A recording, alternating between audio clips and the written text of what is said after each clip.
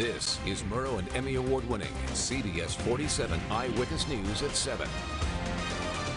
I've learned a lot from Chief Dyer, and it'll make me a better chief. But I'm excited. I'm excited to make some changes. A one-on-one interview with Fresno's new interim police chief and the changes he's looking for within the department. Good evening, everyone. Thanks for tuning us in. I'm Ken Malloy. And I'm Catherine Herr. Interim Police Chief Andy Hall is following in the footsteps of Chief Jerry Dyer.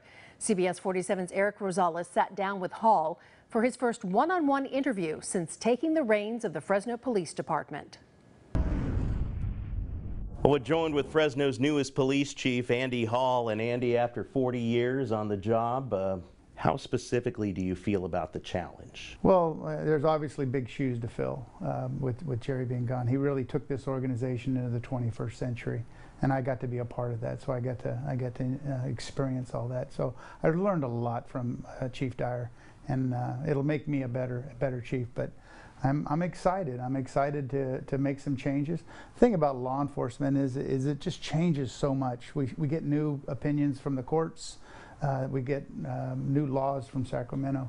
So even though there won't be drastic changes, we're always changing, and I want to lead that. Some said that there was a lack of transparency in this interim police chief naming you.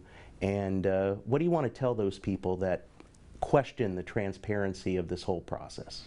Well, I know for a fact that they looked at candidates, they looked at the people that applied for the position, and they weren't 100% confident in the candidates that they received.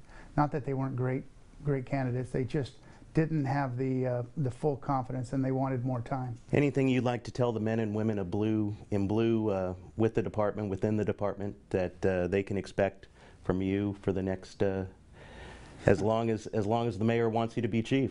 Well, I think I can tell them is do your jobs, treat people well, treat people with respect, regardless if you're a victim or suspect.